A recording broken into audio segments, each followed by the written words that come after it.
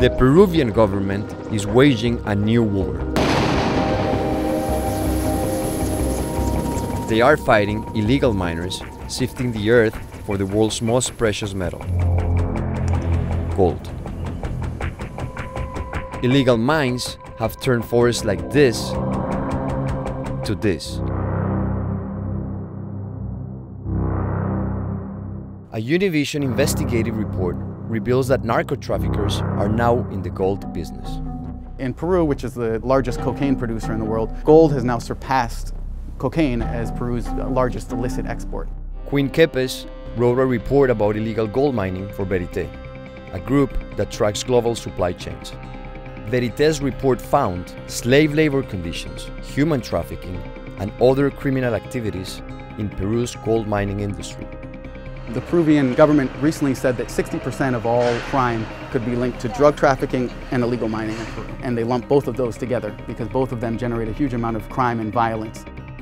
Peru is the 5th biggest gold producer in the world, worth $10 billion a year. But very little of that money trickles down to Alberto Perez, who works the dirt in this illegal gold mine in a protected area of the Amazon called Madre de Dios.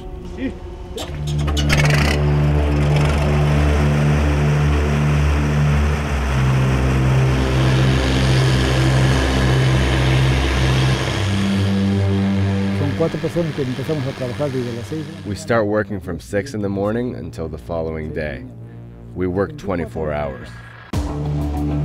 Here, miners have cleared trees to extract the gold out of the mud.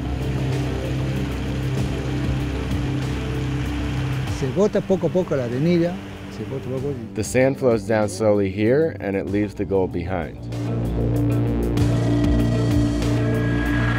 Alberto is just one of more than 30,000 prospectors who have marched to this region of the Amazon with the hopes of striking it rich.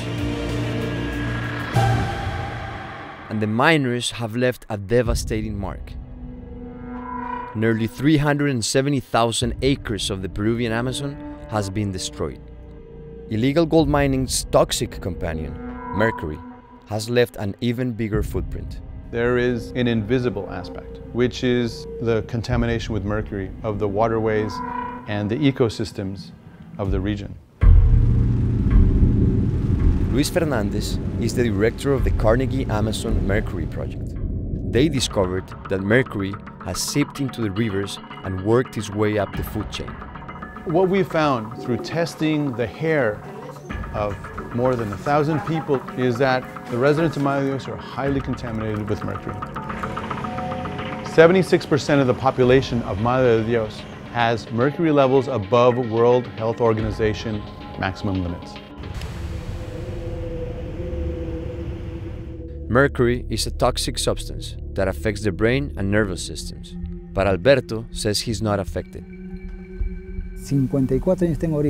I'm 54 years old. I've been working in the mines for 20 years and I've never felt sick. I'm as lucid as a 20-year-old man.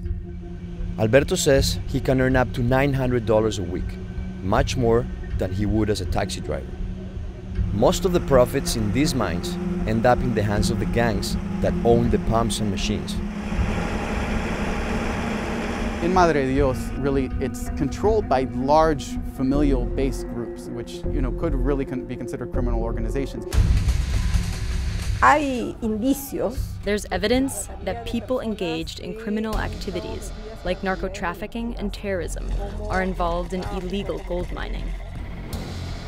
Tania Quispe is the director of Peru's equivalent of the IRS. We know that 20% of the gold exported in 2013 is illegal gold. The Peruvian government is showing its commitment to stop illegal gold mining with force. But prosecutors have only sent a handful of illegal miners to prison.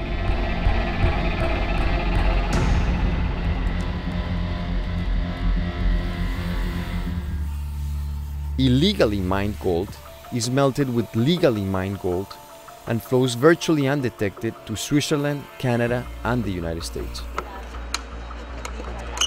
In 2013, The Peruvian Special Prosecutor for Money Laundering seized $11 million worth of gold from a mining company with a history of drug trafficking. A lot of the narco traffickers use gold to launder drug money because they can purchase gold or interest in illegal gold mines or even legitimate gold mines.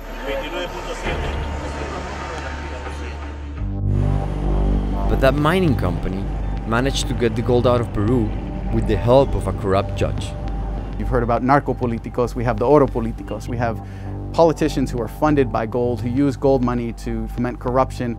Security video obtained by Univision's investigative unit shows members of that mining company collecting $11 million worth of illegal gold. It eventually made its way to importers in Miami, Florida. This gold makes its way into a lot of our products. So whether that's jewelry or electronics, that's cell phones, laptops, gold is in all of those. And so I think that there's really a need to expand the definition of conflict minerals to include these types of issues in Latin America where gold is really fueling slavery, violence, corruption, organized crime.